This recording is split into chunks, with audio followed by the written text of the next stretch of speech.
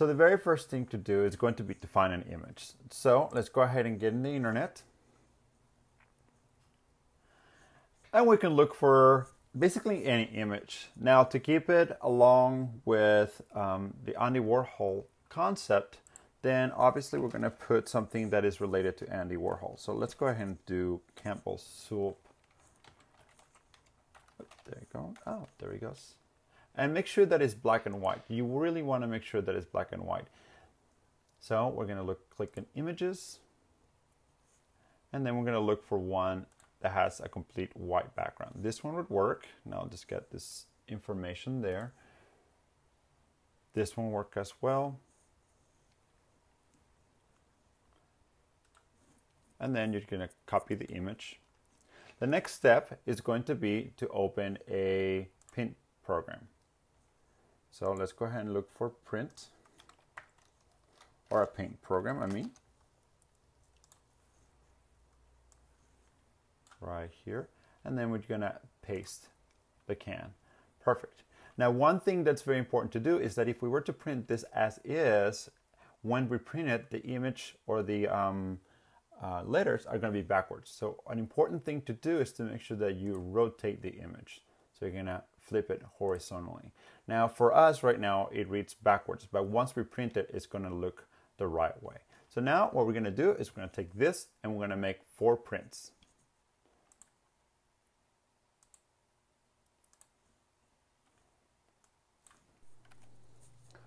All right, so the next step is going to be to cut our prints. So here's our prints, right?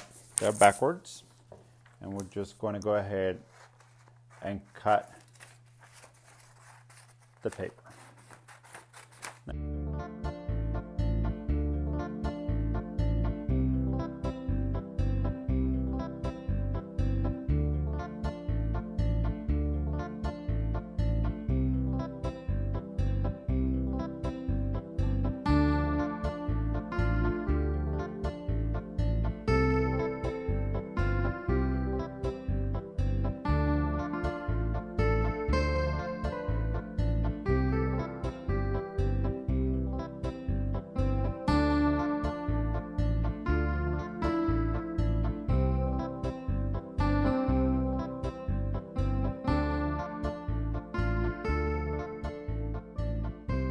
All right, for the next step, we're going to be using the acetone.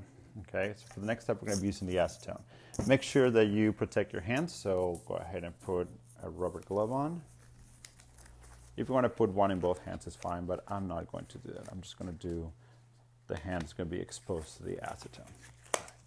All right, so this is very important. The important thing is that you saturate a cotton swab or a piece of paper, either or. You can do this, or you can use this. Either or is fine, right? Either or is fine. I'm going to use it. I'm going to use this just so that, just in case you don't have cotton around, you can see that it also works very well with this. So just go ahead and take the piece of paper and then saturate that paper towel.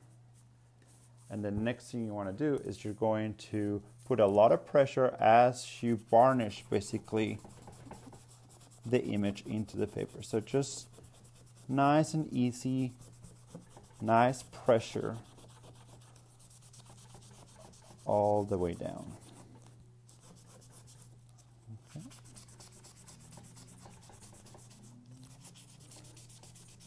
If for any reason you feel that this is getting dry, which we will, then you just add a little bit more and just continue to transfer your image. There you go.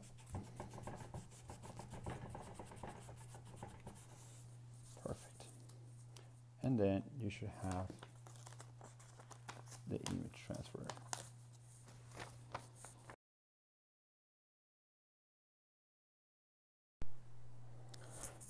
Now we can just start having fun with color and the watercolors.